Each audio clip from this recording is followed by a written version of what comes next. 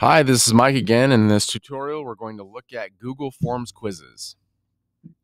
Okay, so in order to access Google Forms quizzes, you can come up here to the 9 dots or the waffle and look at all of your different Google apps. And you can click on the one that says Forms. And you can also open up a Google search and type in Google Forms. Okay, and let's just do that. And what you can do is make sure that you are using Chrome and instead of one of the other browsers like Edge or Firefox. And if you use Chrome, it should be pretty easy. And you can see right here that the Google search yielded Google's form link. So you can click on that to get to the same page as it would take you when you went to the waffle. Okay, so what you want to do is go ahead and just start a new form by clicking the plus. And from there, it's really easy.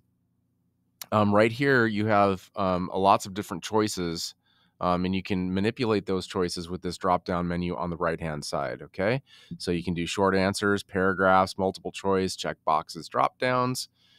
So check boxes would be those questions where there's multiple answers, and multiple choice would be the one where there's like one answer. So you can do that. Also, too, is you can do multiple choice and checkbox grids, linear scales for like like the best possible answer. So you do like a 1 to 5, like 5 being mostly correct and 1 being not correct at all. Any way that you want to manipulate it, you can do that. So those are pretty good. Those are usually good for surveys. The ones that say something like satisfied, mostly satisfied, dissatisfied, mostly dissatisfied, those types of things. And then the multiple choice grid, those are a little bit more complicated, and I have a separate video on that.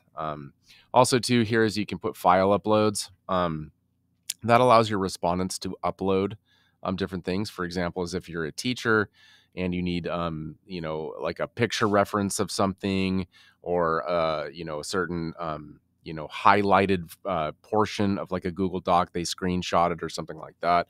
You could add that to the responses as well. So it's as simple as, like, for multiple choice, something like this, and you can go, the best color is, all right, and then here you can just the options red. Okay, and then you just click add option, and then you can put blue, and then add option. So as many as you'd like. And then what you can do, let's just go ahead and put green. Okay. And then if you wanted to further kind of work with this in order to, change things like, first of all, making it a quiz and then deciding on what parameters you want for the quiz. So across this bottom bar, you can copy questions, you can delete them. You can also make them required. I've set it for default to make every question required. And that's great with quizzes if you're a teacher, because you want the students to answer all the questions. The other thing you can do is you can add further descriptions. You can go to section based on answer. And really what that's for is it's kind of like you can do a choose your own adventure, right? If they answer this way, they go to this section of your quiz. If they answer this way, they go to this section of your quiz.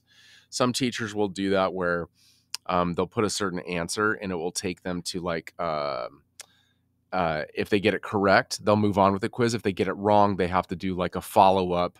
And then that will lead them back to the same question where they can try to answer it again.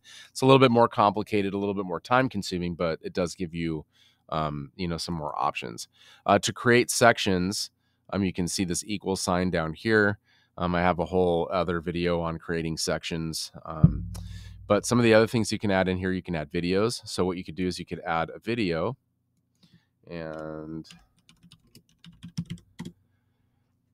so if I put different, like a video in here, I do the school news, and then I can insert a video. And then what I can do is if I title it, okay, and then if I title that, then what I can do is underneath that, I can ask a multiple choice question based on the video. And all you have to do is just click on the video icon.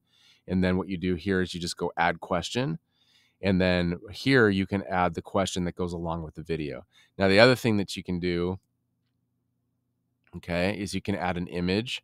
So this little image icon next to the question kind of accomplishes the same thing. But that's just for a picture that's embedded with a question. So if you have like a map question, you can click this, you can choose your map by browsing, and then you can ask your question related to that map. You can also put text headers, so additional titles and questions. You can add just a picture, and this picture here will just show up kind of like this video did in its own separate section. Okay, and then you can also import questions. That's kind of fun because you can, as long as it's kind of like in a multiple choice, like easy format from like a Word document or PDF, it does a pretty good job of copying in questions from other tests. So you just click that, right? And then you can, click whatever document that you want to use to import that stuff. So that's kind of the setup of the quiz, right? You can title it, descriptions, you can put links in, and all, use all of these things to create your titles and your descriptions. Then where the power comes in with this is going to be through the settings, right? So you make it a quiz, then you start getting, some of these possibilities here. So once I make it a quiz, I'll show you how that changes the questions when I go back. Okay, so I made it a quiz. I can release the grades immediately after the student presses submit, and that's great if you have auto grading, and I'll show you how that works. You can also do the lock mode. So once they're in on their Chromebook, once they're in the quiz, that they can't use any other tabs, meaning they can't go back and cheat. They can't open up like, a Chrome screen at the same time and then try to look up the answers. And then there's a couple of other parameters here. So it's respondents can see which questions were answered correctly. Respondents can see correct answers after the grades are released, and then their point values. And then you can set a default point value. You can also do it per question.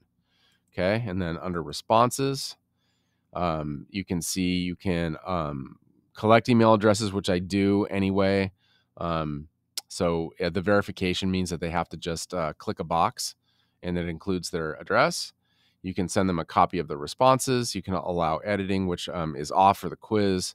You can restrict it to your organization. You can also limit to one response. Okay, so which is what you want to do if it's a quiz. And then down here under presentation, right, you can show the progress bar. And this is a big one. You can shuffle the question order, right? So the question order, if you're doing a quiz, is especially important because every time a student opens it, it'll show the questions in a different order. So pretty cool.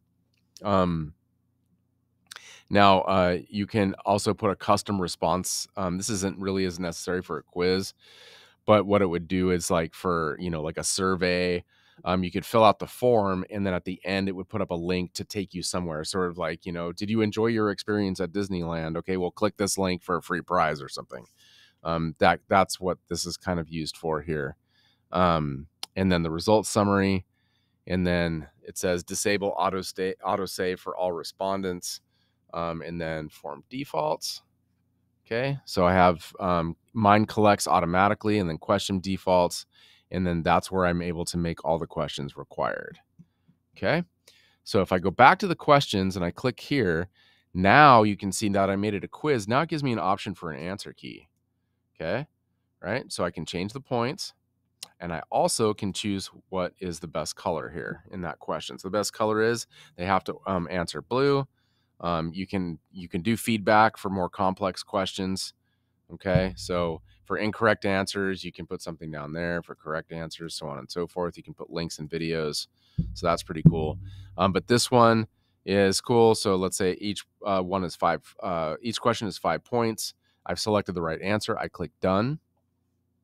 So now when the student answers this question, the best color is, they put blue, it's automatically going to grade it for you and award the 5 points.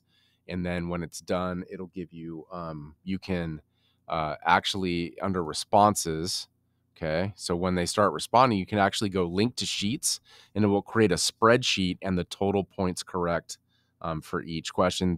And then you can use that to upload into your LMS. That's your learning management system with the grades already done. Okay, so that's kind of a quick Google quiz tutorial. And I do have separate ones on some of the finer details like the grid questions and things like that. If you have any questions, go ahead and email me.